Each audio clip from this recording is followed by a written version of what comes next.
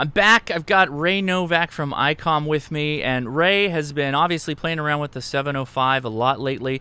And Ray's the type of person that gets out there with radio, not just outdoors, but also out of hotel rooms and pretty much wherever he's at. He likes to set up a little kind of portable station. So Ray's going to walk us through kind of what he's been doing with the 705, kind of building out his portable shack, if you will. So how have things been going, Ray?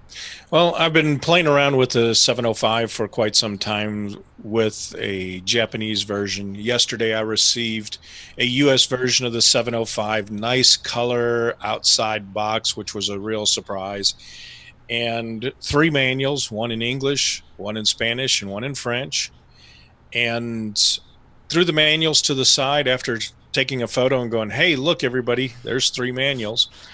And this afternoon, thought I would try an experiment that I did when I was out on vacation, and that is connecting the 705 up with wireless LAN to do PSK31. And that's that image you sent me, this one here?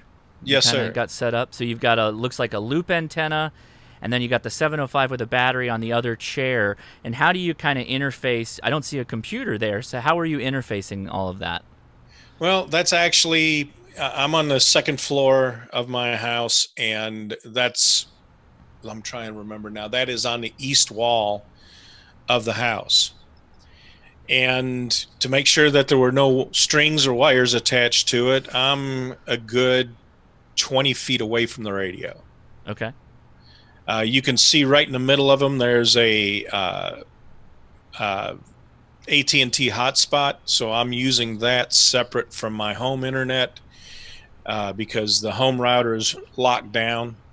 And we tried it earlier with you to try to port through, and actually to the outside world, this AT&T router is also locked down pretty good. Yeah. But so it looks like you're using, so it's a wireless hotspot. So wherever you have a cell phone signal, if you will, you could use this setup, right? Is kind of what you're using. Well, actually, what I'm using it for is on the wireless LAN side of it. So I'm within the network. I'm not going over the internet. Oh, right. Sure.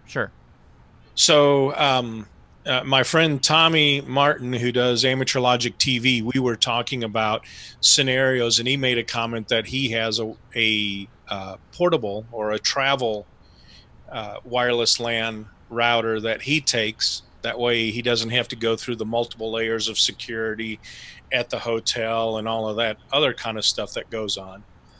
And really keyed me into using a portable wireless router. Yeah, and that's, I think, that thing that you also sent me a link to. And now this isn't sponsored by ICOM or my channel or anything like that, but there's a multitude of options online on Amazon for these little travel routers that you could use for Wi-Fi, you know, in your hotel room or wherever you're at, really, if you're on the go. So if you go out camping, you could have one of these set up running off of a battery pack, or some of them have their own internal batteries from what I've seen. Mm-hmm. But that provides your network to connect your 705 as well as your computer system. Right, because the 705 has wireless LAN, so you're just connecting to that box, or a box like it. In your case, you're using the AT&T wireless, and then you connect your laptop to it or whatever you're operating on. I guess you hypothetically could use something like a tablet if you had, you know, something like that set up for whatever mode you were using, and that's what's allowing you to control the radio. And it shows here, you know, this is your call sign looking you up on PSK Reporter. You've been getting out there just fine with your. Are you running the 5 watts or you were on a battery pack? So I guess 10 watts. Is that how that works? I'm on a Bioenno lithium iron phosphate battery, so I'm getting a full 10 watts out. A little bit of SWR because that loop antenna's got very high Q on it, so yeah, it's got a very narrow window. And then playing around on the human body in the near field and things like that gets to be fun to try to tune out. So it's an interesting kind of experiment, and that's one of the reasons why I wanted Ray to come out here and talk about this. So you have wireless LAN capability. You obviously have the one connection that we've been talking about for a while if you wanted to go straight to a laptop for your audio and your cat control. And then you Right. also have Bluetooth, which is an area that we'll be looking at in the future as time goes on. There's some it's great that the capabilities there that we can maybe develop something in the future, us amateurs, to maybe leverage that even for Yes. doing connection, which I think is awesome. So it's kind of like multiple capabilities of control that the 705 is going to grant us. Well, one of the interesting things is with the Bluetooth, there's two parts to it. One is for the serial port, which is the SPP protocol or serial port protocol. Then you have the hands-free and headset protocol for the audio. So Yeah. today's software developers do not have it set up yet to use that audio portal like a sound card. So if you think about what we're doing today, we have two COM ports over the wireless LAN network. One is a serial port for the CI5 control, and then the other one is the virtual COM port to the internal sound card. Mm-hmm. So the software developers are going to have to enable and work on the audio portion of it. I have Yeah. used some software for logging with the Bluetooth. I'm not endorsing it, but I do use Ham Radio Deluxe for certain events that I do. And it really surprised me that the first time I tried it, I used the auto sync and it gave me the parameters of that COM port, and I was able to use it to control and log when I was doing voice contacts. Right, so let's break this down what Ray just said. Ray was using HRD, and other applications would do this, but there is a Bluetooth serial port that gets established off the 705, and he could have logging and cat control over HRD. But I believe in parallel, you told me about this before, you were running some headphones that were Bluetooth, and you could PTT via the headphones while still connected to HRD. Was that what you told me? That is correct.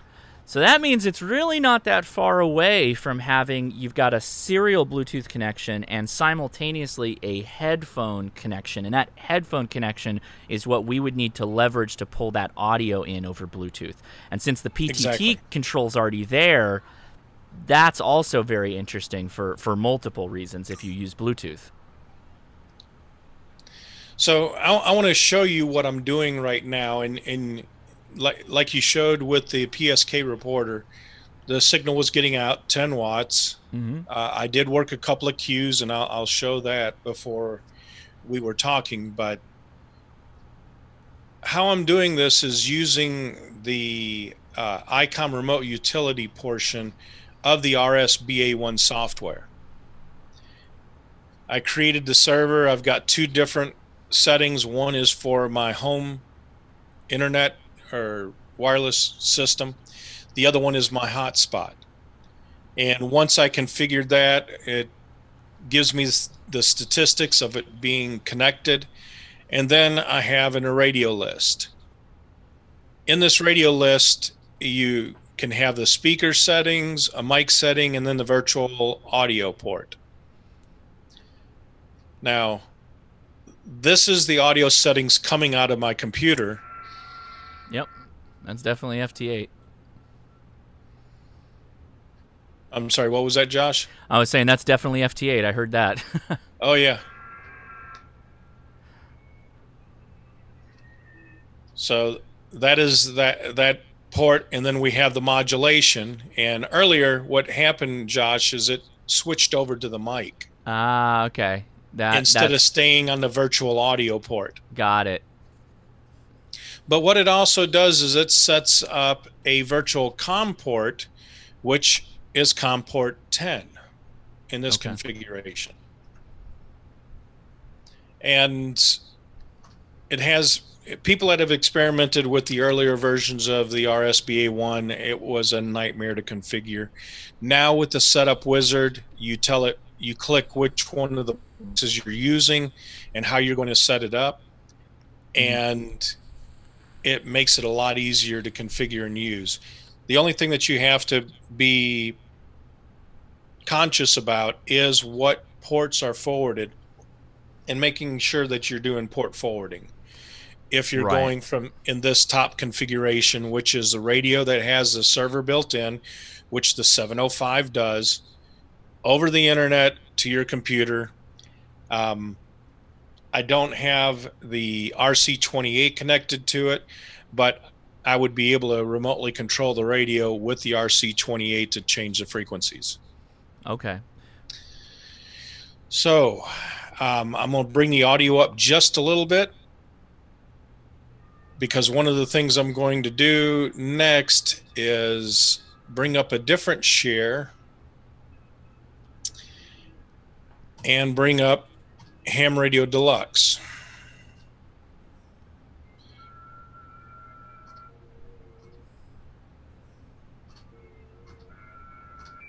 And So you can you've got- hear the audio change as I Yep. change the frequency.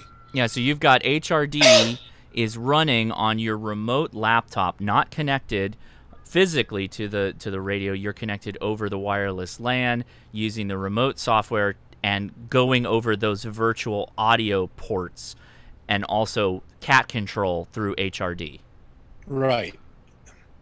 Very And cool. what I did on setting it up, I'm using the, because HRD does not have the address and all the commands for the 705, I'm using my 7610 profile Okay. and change the address in the radio to 98 hex, so it would have that control. Yep. The interesting thing that I've found was the baud rate. And I'll bring the ICOM remote utility back here to view. The baud rate is 19.2. Okay. And I've had some developers that have they've released the 705 in their software, and I was scratching my head and I go, do you guys have one? Well, no, we've read the commands. And when I explained to him the baud rate, the first thing that I heard was, oh, well, it's going to be impossible to do the band scope. And after we go through what I'm doing here with WSJTX, I'll bring up the RS-BA1 control portion of the software and show you the band scope works just fabulously. Is that the upper limit? Is the baud rate is 19,200? It is fixed. Ah, okay. Interesting. So for wireless LAN. Yes. Or no. Got it. For the period for the CI5. Okay. The 7300 went a bit higher, right? Or it goes a bit higher? Yes, it does. It goes quite a bit higher. Uh-huh. I think I haven't heard any explanation why, other than it's a lot easier knowing that it's 19.2. Don't worry about trying to set the CI5 for this and then the USB for that. Just put it at 19.2. Okay. So I've got a little bit of a busy screen going on right now with HRD for the control, HRD for the logging software, and I will upload these two queues that I did here earlier today.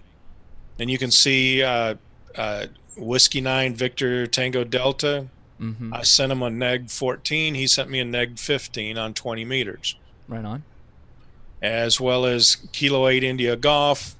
I sent a negative 11. He sent a neg 15. Very good. So this configuration works. Right now we're receiving, and it was updating, of course, right now in between cycles for it. The band scope on the top, Josh, thank you for helping me set that up. It does look a lot neater than what I was looking at earlier. I'm somewhat of a noob to FT8. Honestly, I don't pay a whole lot of attention to the band scope and jump around. I'm looking more at the band activity and trying to contact whoever I'm hearing at that point. For sure, yeah. So it can be done this way. And here's a couple of other FT8 contacts that I made earlier this month. Oh, actually, I made three contacts today. Oscar Kilo Oscar 4 Bravo Charlie Kilo. But I made two contacts when I was up in New Mexico on vacation. Okay. Yeah, I see that. Very good. And it was the same setup as what you're using right now, right? Yes, just was using the Japanese version of the Ah, 705. yes. Gotcha, gotcha. Very good. And I was using a different wireless router at that point. Mm-hmm. Now, so that's been fun to figure out and play around with and adjust. Yeah, I mean, again, it's another option where in the past, a lot of QRP radios, portable radios, you kind of had a certain way that you had to connect the radio to your computer, and that was what you did, right? That was the game you played. So that's pretty good to hear that you've got it working in a different way with this wireless LAN. Did you want to show the RS-BA1 waterfall? Yeah, I wanted to go ahead and shut everything else down now, Sure. except for the remote utility. Mm-hmm. It's two distinctly separate parts of the RS-BA1 software. The remote utility, so you could connect into the radio remotely, and then the RS-BA1 remote control software. The dealers have the version 2 website under any of the products that use the RS-BA1. Okay. The Connect set, here we go, 705 wireless LAN, the remote utility that I'm using, the COM port. The baud rate's blacked out. You can't adjust it whatsoever, so it is fixed. The audio ports that we're using, I tell it to connect to it.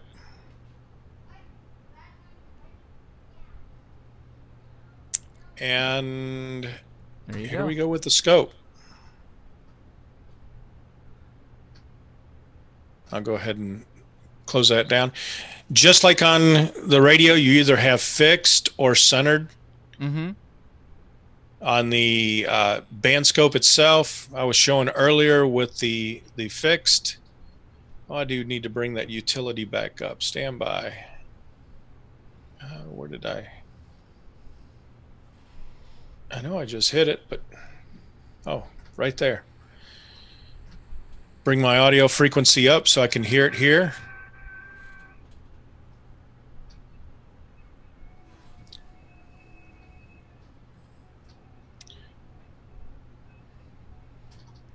And I see it. Yeah, I see. That's definitely on.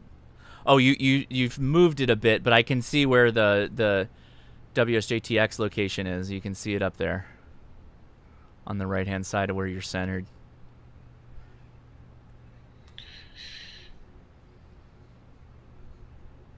And having played with this, I actually use this software as well.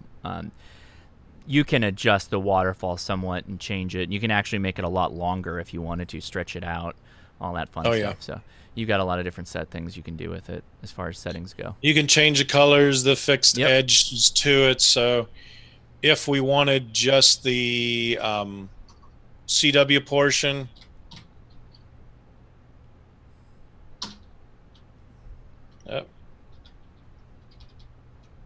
would help to pay attention to what I'm typing here.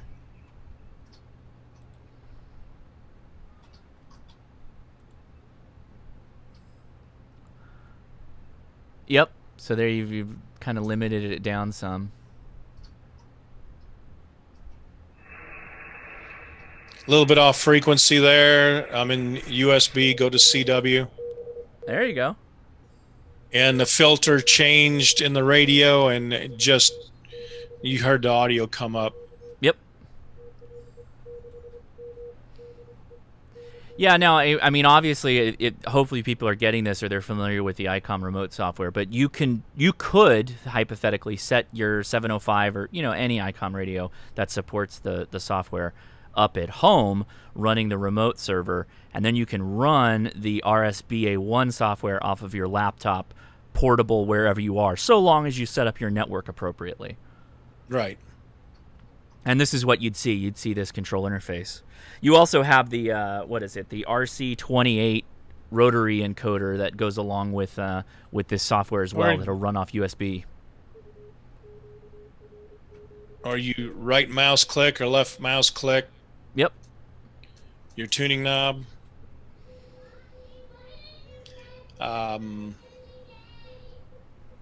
You've got all your different controls for it here.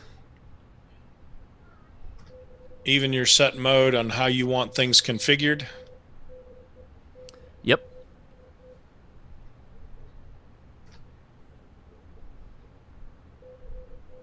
Just trying to remember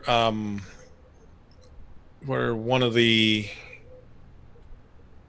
settings were, because you don't have to go with the dials. You can actually go with the sliders on it. Oh, you can change them from dials to sliders? I didn't know that. That's cool. Yeah, I'm trying to remember where that command is. I remember you have to be disconnected in some cases from the radio before you can change some stuff. Oh, cool. So the software's been fully updated for the 705. Yes. I've already noticed some things, like the max power output was set to 10 watts, and that looks like it was a part of the drop down. There's a couple other things. Obviously, the WLAN, that's a new thing that I haven't seen before. Using it on the 7300, that would make sense, right? Given that it supports a WLAN. Oh, right here, controller type. Oh, cool. I didn't know that. Slider. Oh, wow. Oh, yeah. Oh, I like that. I'm going to make that change. I mean, I like the clicking. I like being able to click, but I also like just being able to, yeah, there you go. Oh, right on. Very good. So, yeah, unfortunately, the guy that was an expert on a lot of social media, he's a silent key now, and that was Whiskey 6 FCC. Oh, okay. And he helped with this software, or? No. He just fell in love with it. He had friends all over the world. Right. Helped him set up the radios. I think he had like 6 7610s all around the world, a couple of 7300s that were through computers. And if he wanted to see what it sounded like over in Europe, he'd just log on with one of the server lists. Oh, sure. On what he wanted to do, and then could click on a different radio. Wow. Yeah, that's a way to do it. In fact, my 705 has got your username and a unique password for you. But unfortunately, I can't hack the AT&T to do port forwarding. Yeah. Sometimes that happens, but we'll figure something out for sure. Yeah, that little tease out there for you to.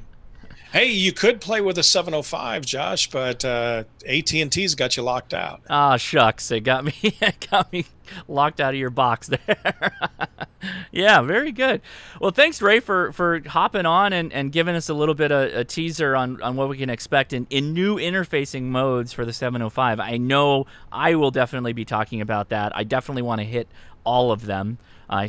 Again, that's one of the big things. When I heard about the 705, I was like, okay, we got the single cable, check, but then let's add the wireless LAN, which is awesome, and then Bluetooth. Leveraging all those is going to be fun to experiment with. So, thanks for showing us your solution set that you have here. And one of the other things is the ICOM has always published our protocols for the CI5. Mm-hmm. And what we've done, instead of every radio having a unique command structure, what we've done is we've just built on top of it. So the original radios that had the CI5, what it stands for is Computer Interface Version 5. There was a CI4 at one time in the late 80s, mid to late 80s, and it was on our I think it was on the 731 or 751. Okay. I mean, it was a D25 plug. It wasn't your RS-232 plug. Okay. But then when the CI5 came out, that was around the IC735 series, and this exact same command to set a frequency that was in the 735 is in the 705. Okay.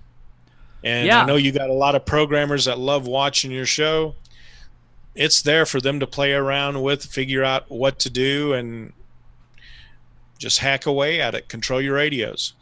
Yeah, there's some interesting ideas that are already kicking around in my head on how we can leverage this in interesting ways to not just change the way we interface with the radio, but also what equipment we might use in the field, with the radio, given the wireless LAN and the Bluetooth connection capability. So yeah, Right. very very cool stuff. Very exciting time in ham radio as always. Alrighty.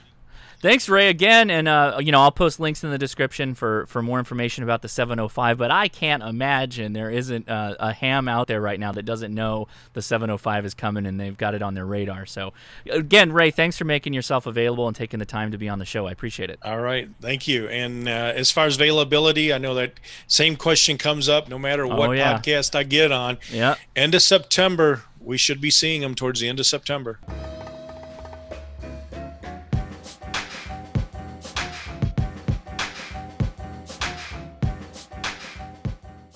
All right. I'm excited.